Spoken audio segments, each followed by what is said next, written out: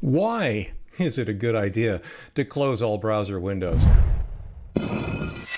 This is a warning you will sometimes get when you log out of certain sites.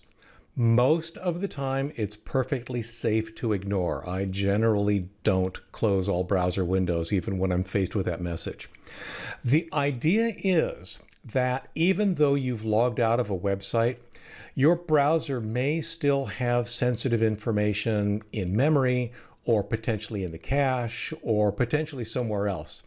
And that's the site's way of trying to, in a sense, cover their behinds and make sure that nothing can be compromised by some malware perhaps running on your machine that's poking around inside the browser.